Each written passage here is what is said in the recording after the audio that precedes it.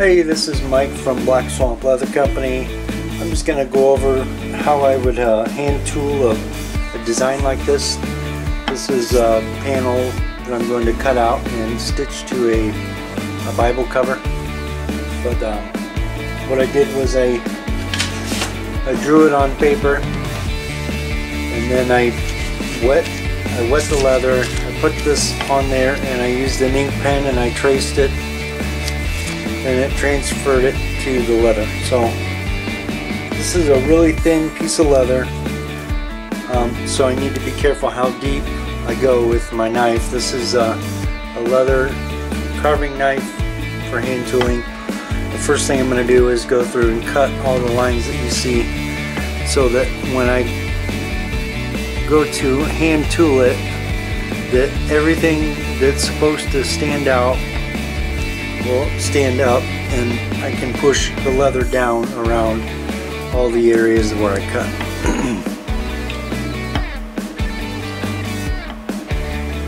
So I'm not pushing very hard.